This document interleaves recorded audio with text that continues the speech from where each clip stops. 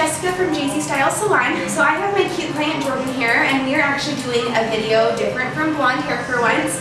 We are going to be doing mermaid red hair, and she comes to me about every 4 weeks, and we refresh her color and add tape and hair extensions. So by the time she gets back to me, her ends have pretty much faded to this coppery brown. But what I like about her red is instead of fading pink, it does fade to a copper toned brown, so it's not as bad of a fade out.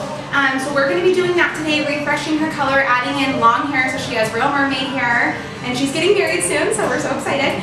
So just stay tuned if you want to see how I do this. Okay guys, I'm going to go over what I'm doing to achieve this red color, and I am using Scruples Illusionist 4RV and Redken Cover Fusion 5NN, and I'm just using the NN to neutralize the 4RV and make it more of a deeper red.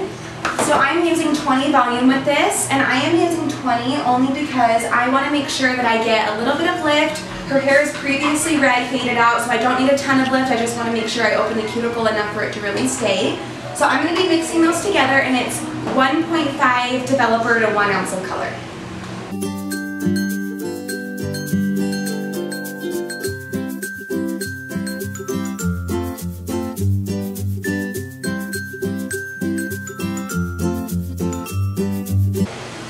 Okay, so I just mixed 1 ounce of the red.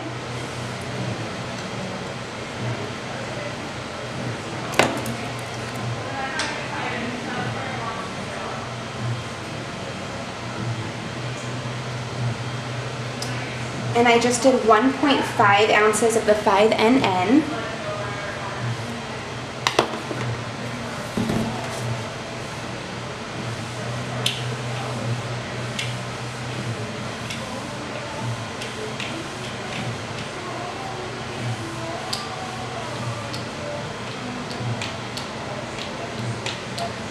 And then I did 1.5 ounces of the 20 volume. So that brought it to 3.5 ounces. And this color is really vibrant. It looks like blood when you mix it up. So make sure you wear gloves.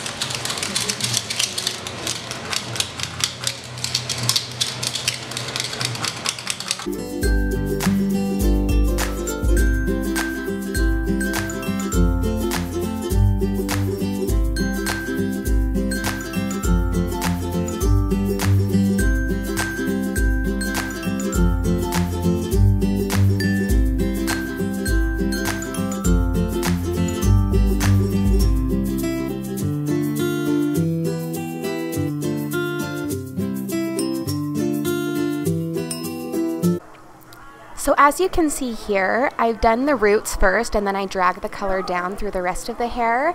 And this is only because her natural hair is up top and the ends are faded red. So I like to get the color in the root area first because it's going to have a little more lifting to do. And then I bring it through the ends.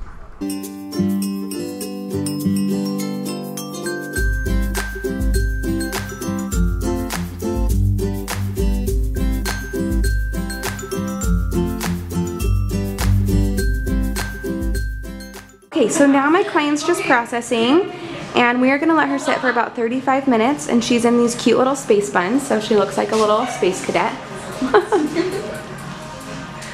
Okay, so when retaping extensions, it's really important to keep track of which extensions go where on the head. So as you can see, I have them separated. These are the longest ones. These are a little bit shorter, and these are the ones that were in front and had a little bit of angled layers on them. So I just retaped them all and separated them, so I'm making sure that I put them back in the head correctly.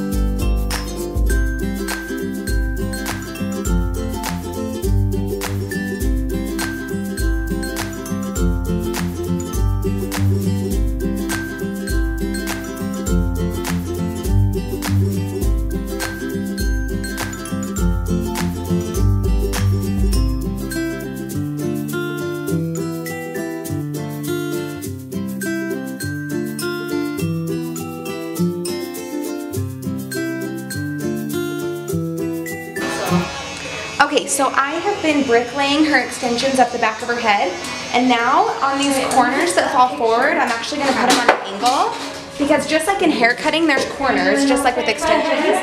So I'm going to lay it on an angle so it falls forward. When you're doing a retape, the tape that I use tends to be a little bit longer, so I just cut those corners off. No. Smells like candy. It does.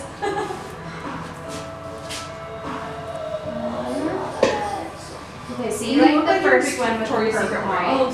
I'm for real. You look like an angel, the Victoria's Secret angel. Okay. And then make sure you get any little hairs that come up, especially on those corners, because that's going to make those corners lift. Oh my, I can't let you do a tight curl like that. We're going for the bombshell curls. I love it.